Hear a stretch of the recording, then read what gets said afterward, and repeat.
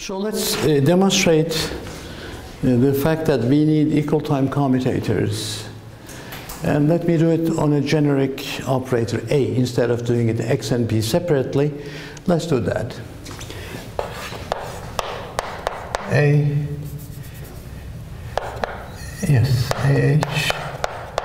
T1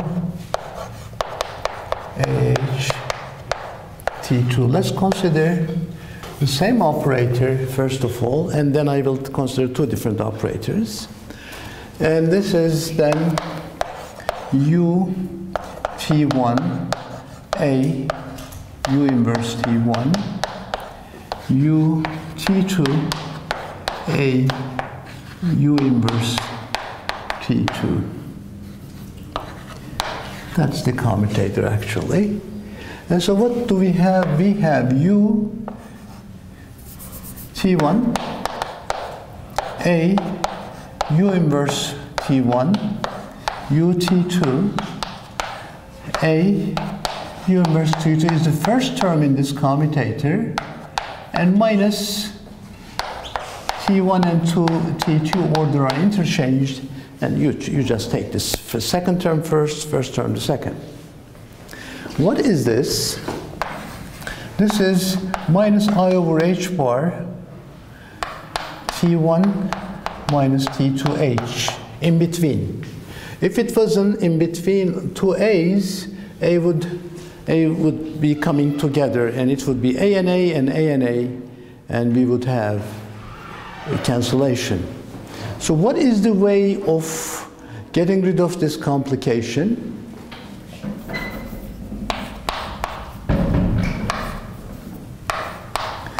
Obviously, in order to make it an identity, you have to take T1 is equal to T2. If T1 is equal to T2 indeed, if you take T1 is equal to T2, this is an identity operator, then it will be A and A sandwiched between these two, and minus again sandwiched between two. It would cancel. And then it follows that AH T, the same time AHT is equal to 0. A, it could be X, and P any operator. So I'm trying to do it generically. Let's take the A and B, two different operators now. If I take AH T1 and BH T2, then again, think of this, it is A and B in here. If this product in between is identity, then it would be A and B minus B and A sandwiched between these two, provided that T1 is equal to T2. Therefore, we also take them to be at the same time, because I know that taking them at different times doesn't make any sense. It doesn't reduce to anything sensible. So if this is the case, then what this becomes is U T A and B U inverse T. Similarly, because perhaps I have to write the same in here, U T A and A U inverse of T. Therefore, this is 0, thus the entire thing is 0. You see the point? So it is a nice theorem. It tells you that if you take them all at equal time, the Heisenberg picture commutators. Okay. This being so nice, then I can write the Heisenberg picture basic commutators.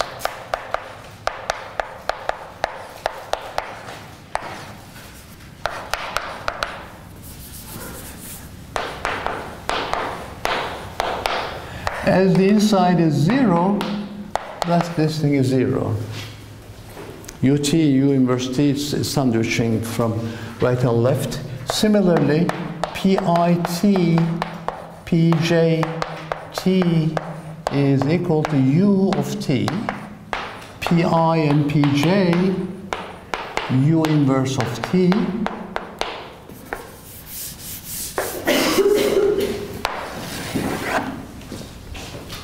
and this one is 0, therefore this is 0.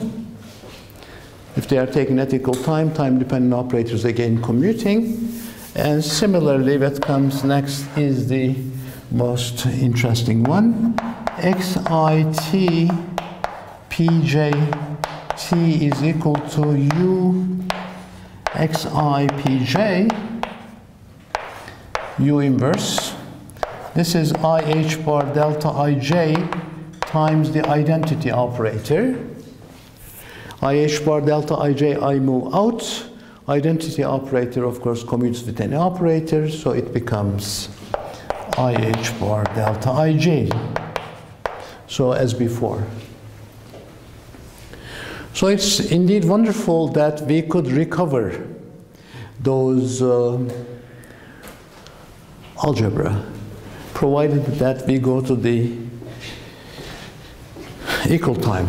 Some of you who have taken field theory or presently taken it, you may notice that in the field theory there is this mention of equal time commutators of fields, equal time commutators of fields. You see behind it there is this very basic information coming from quantum mechanics, ordinary quantum mechanics and the Heisenberg picture. Commutators make sense only if they are at equal time. Well, this is very important, although very simple, a very important input, and let's see how we are going to use it. Well, because these are the things which are going to be used to solve physical problems in this new picture. And to illustrate it, let's run quick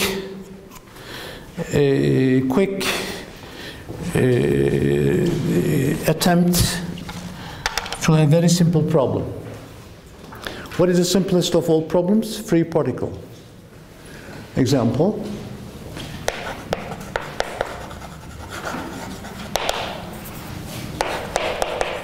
Free particle. In quantum mechanics, of course. In the Heisenberg picture of quantum mechanics. In the Newtonian or classical mechanics, you know how to do it, right? So what is the Hamiltonian describing a free particle? It is this one. Pure kinetic energy, no potential. That's what makes it free. There's no force acting on it, or there's no potential acting on it. So what are the equations of motions? Let's remember, for any observable, minus I over h bar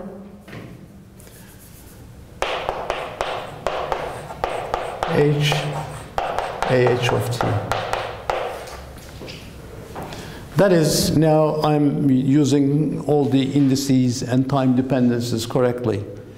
It could be any operator, x, and t, as I said, think of anything else. T is the t.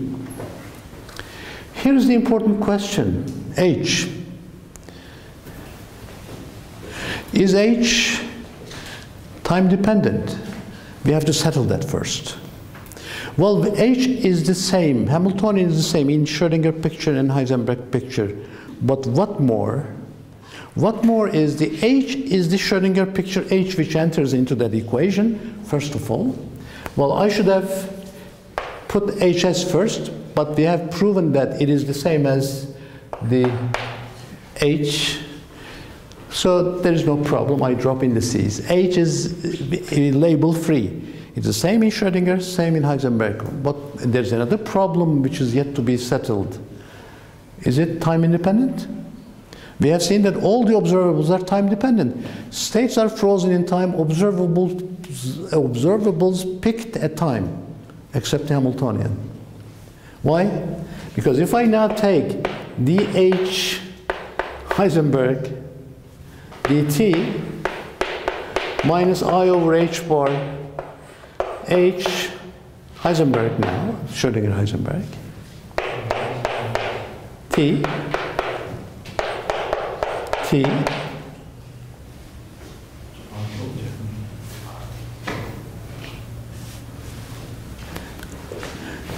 nota bakar mısın equation of motion'a? Artıydı değil mi o? Tamam. Bir daha sıfırdan yapmayalım. Doğru. U is the first factor. It carries the plus sign, so derivative brings down I over H bar. Good. It's complicated. H is the same. Let's erase. No index, no index. So it doesn't distinguish between Schrödinger or Heisenberg, but this one is I'm checking the time dependence. Time dependence. What is the time of here? Or let's go to the very definition. Perhaps better than this is the very definition. This is a bit confusing. It is good, but a bit confusing. Let's take the following. HHT is U I over H bar, H Schrödinger T, H Schrödinger e to the minus I over H bar, H Schrödinger T. Right? This is the definition, so it applies to any operator. It should apply to the Hamiltonian. So this commutes with any function of itself, jumps over, kills the first factor. H of HT is HS. Not only that Hamiltonian is the same in all pictures, it's time independent as well. If it is the same as the Hamiltonian in the Schrödinger picture, which was time independent, like all the other observables, so Hamiltonian is time independent, and same in all pictures. That's the theorem. So H is same in all pictures, same in both pictures. We have two pictures. In both pictures, that's the first statement. Time independent in both pictures. Well, the first picture, it was time independent because of the property of the Schrödinger picture. Now in the Heisenberg picture, it became time independent because it is the same as before. It's the same as the Schrödinger picture operator. So if this is a very simple, more or less trivial statement, we have to keep in mind, now we are in game. Let's go to that equation. These entities, operators, x, p, whatever, are at time t. So what is the time of Hamiltonian? Whichever time appears in here, I will take it to be the time of the Hamiltonian. Can I? Yes, of course. It's independent of time. I can take it to be at any time I like. Why do I need that? You may say you are talking about something time independent, but you're attributing, assigning a specific time depending your desire, right? Well, it's so obvious why that I have that need. Hamiltonian is this operator, right? P squared over 2m plus a potential for arbitrary case here. This one, free. What is the time of P? Well, I will need that for using commutation relations. If this is P or X, if it is Hamiltonian, whatever that P appearing in that kinetic energy should have a certain time dependence. If I take it to be a different time than this, of course, I cannot run the algebra.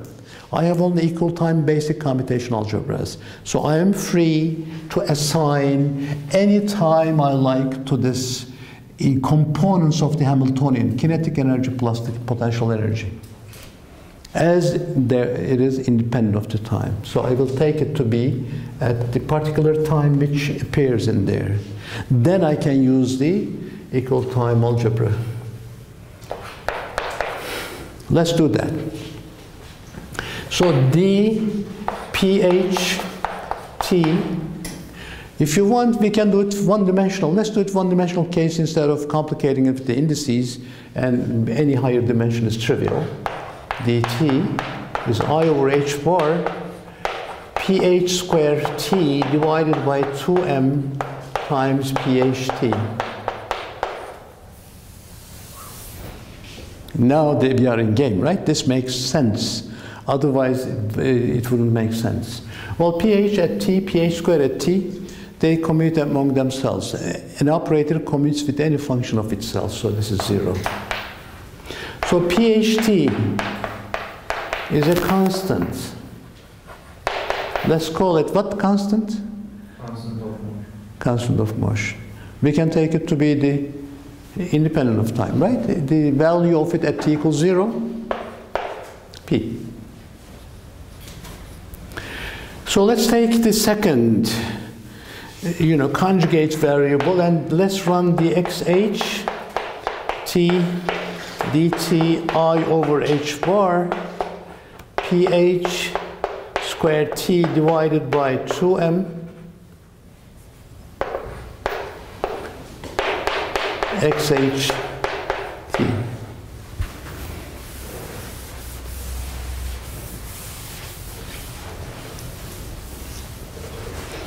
At equal time, or else means you are finished. You cannot do any algebra. So you take the 1 over 2m out, p squared t xt. I dropped the index h. Now I know that I'm talking about the Heisenberg picture operators. How do you carry out this commutator? P of t, pt of xt, plus use the decomposition rule first, pt, xt, and pt. Pt, xt is what? Minus ih bar, because at equal time they satisfy the basic rules. So this is altogether minus 2, this is 1 over 2m, and we forgot, of course, I over h bar in the front. Let's put that, I over h bar, coming from the algebra, 1 over 2m times minus 2ih bar pt. 2ih bar. 2's cancel, h bars cancel, I times a minus gives you plus. So this is pt over m. Is this nice? Well, that's indeed nice, because that gave you the following: dxht divided by t is 1 over m pt. That really defines for you the Heisenberg picture momentum operator being equal to m times the velocity operator. Indeed, a verification of something you are familiar from classical physics. It is the quantum mechanical correspondence principle. So the equation for the x gave you nothing new, and the other one, the p, gave you something interesting, that p is equal to a constant. So you can combine these two results to solve the ultimate equation. That is, dx h dt is equal to 1 over m times that pt is a constant. We have taken to be that constant to be the Schrödinger operator p. Then you can integrate this. xht is equal another constant operator plus 1 over m, or t over mp if you want. How do you determine that constant operator? You see, the manipulations I am carrying out is very much like the classical physics. It's the beauty of this formalism. So if you take at t equals 0, this is the Schrödinger picture x. And that is 0, so that constant is the Schrödinger picture x. So all together now, xht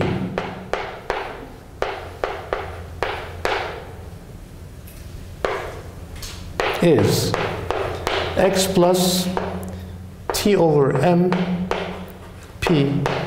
X and p without labels are the Schrödinger picture operators. Looks very much like the classical equations, right? But the difference is their classical dynamical variables are replaced by the operators. X is an operator, p is an operator, p over m is the velocity operator, so x plus vt. Nothing could be simpler than that, right? Newtonian equations written in terms of the operator equations. So that's the power of the Heisenberg picture. Well, this is of course the simplest of all the dynamical problems, so you are not surprised. Some of you should remind me the time. I put the watch in the office, so I don't want to override your lunchtime. Okay. So, of course, as I said, the results are simple because the problem was simple. It is the free particle problem, no dynamics involved. However, I have to I have to invite your attention to one fact. The free particle problem is a simple problem, is not. As we are going to see in detail this year when we are discussing some problems like atoms in external radiation, and you are going to see that the free particle issue will pop up. And you'll see that in quantum mechanical discussion, particularly in the Schrödinger picture, that problem is a very difficult problem. Because these free particle wave functions are not normalizable. And that lack of normalization is a major challenge in quantum theory, and we will develop certain rather sophisticated methods to overcome that difficulty. This is a difficulty. And you'll see that simplest of all the physical problems will involve a very sophisticated technique of regularization to get rid of that normalization issue. But here, we don't face any of those complications. It's rather clean formalism, and you have all the operators, and solutions are given in exactly the same form as the Newtons. Well, there is a more involved problem. I'm not going to get into that because we are rushing this semester, right? We have to go fast to the relativistic quantum mechanics so that people who are teaching field theory could teach directly field theory instead of repeating the relativistic quantum mechanics. So that's the reason why I'm rushing towards the relativistic quantum mechanics problem. So the next issue, which in principle I used to do sometimes in the past, which I'm going to skip, I invite you to work on your own. Try to solve the same problem for the harmonic oscillator.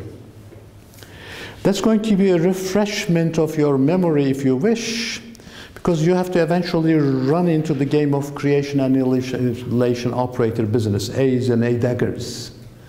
If you solve this problem using the Heisenberg equations of motions I have developed X and P, at some point you can relate X and P, time-dependent X and P solutions in terms of the A and A dagger operators, and you can write the Hamiltonian in terms of A and dagger. You can define the number operator A dagger A. You can define the eigenvectors and eigenstates of the number operators and how the number operators are affected by the creation annihilation operators. That's all subject of 431 or 507. I'm sure you have seen it. This is a good illustration of this technique. It's the Heisenberg equation of motion. You may not think that way. You may think that all of a sudden there are creations in Heisenberg, creation annihilation operators. Some people ingeniously thought to introduce them to solve harmonic oscillator. No, what they are doing is solving harmonic oscillator problem in the Heisenberg picture, and A and A dagger are just redefinitions of the X and P operators which depend on time explicitly. And there are some fantastic issues involved in there. Whether those X operators and P operators which you'll find oscillating solutions, do they have similar physical features that you have in the classical Newtonian solutions of the harmonic oscillator? Or what are the uncertainty issues there? What are the uncertainty products of the delta X and delta P? How that uncertainty product evolve in time? Does it depend on time? If it depends on time, how the right-hand side is affected? There are so many issues, but some of them may constitute exam questions.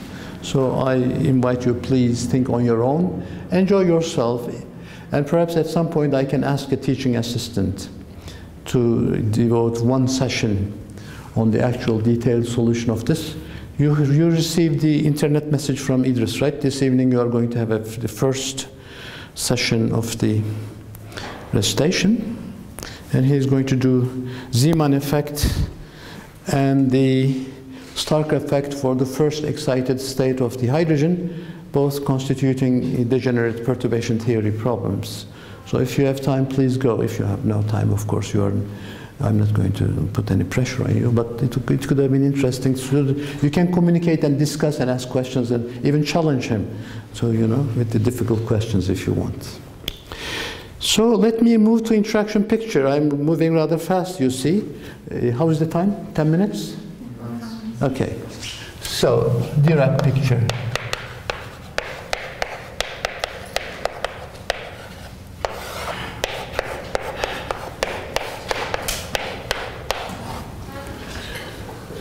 Now I'm going to now split the Hamiltonian into two, H0 and V. This is a preparation towards time-dependent perturbation and time-dependent problems. You have a time-independent part, and you'll have a time-dependent part, which is going to be turned on at a given time. So the first part is like the non-perturbative part, like, not exactly. This is an exact problem. And what we are going to do next is repeat Heisenberg algorithm, not using the entire Hamiltonian, but part of the Hamiltonian. That's the game. In the Heisenberg case, you had one full Hamiltonian, and you were using the entire Hamiltonian to transform from one picture to the other, construct a unitary operator, e to the I over h bar, capital H time t. Here you are going to use this portion only.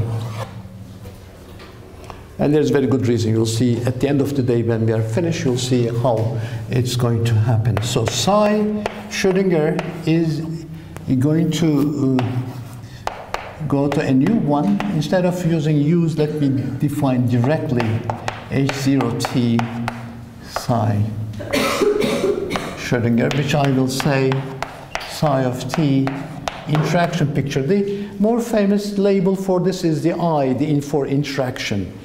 Perhaps to be fair, people should have used D for Dirac, but anyway, they don't do it. So we follow the books. And the Schrödinger picture observables are again defined through this H0 part only, a s minus I over h bar H0t. We will call it a interaction of t. Okay.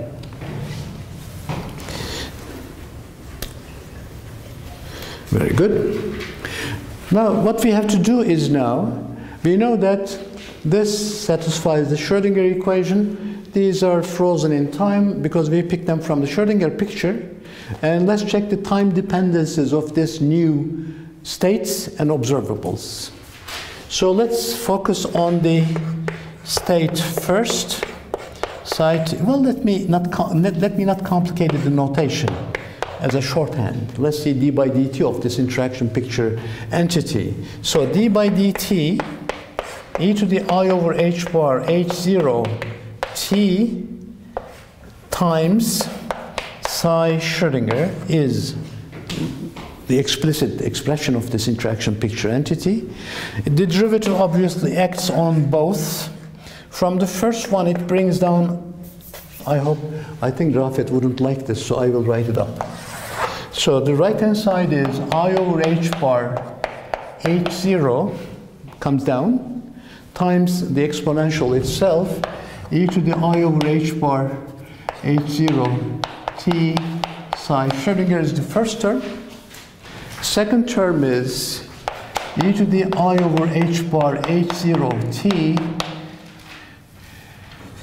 times d by dt psi Schrödinger.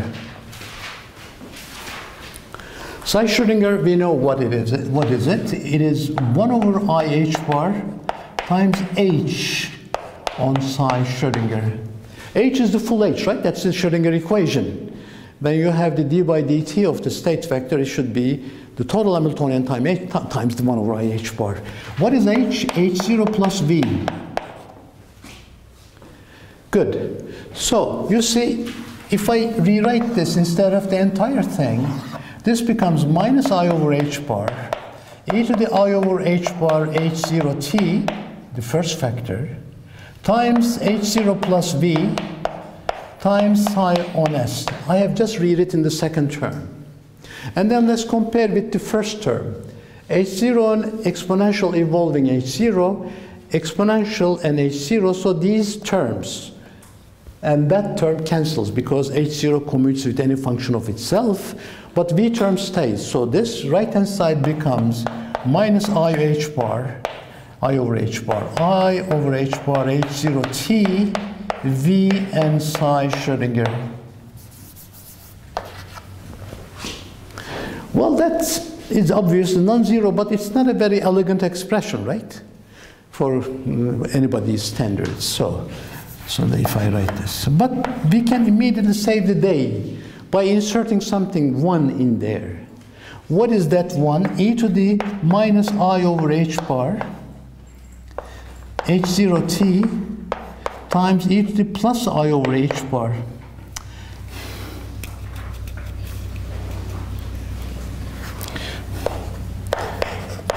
h0t times Schrödinger s.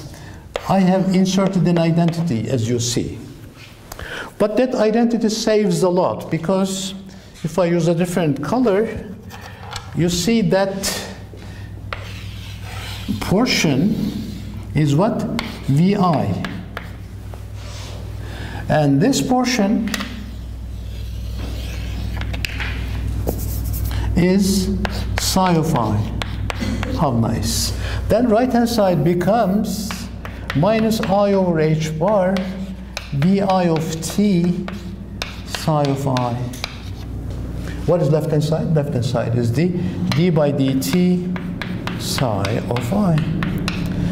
It's a good point to stop, but let me just illustrate this. What is it? It is very much like the Schrödinger equation. If I move this factor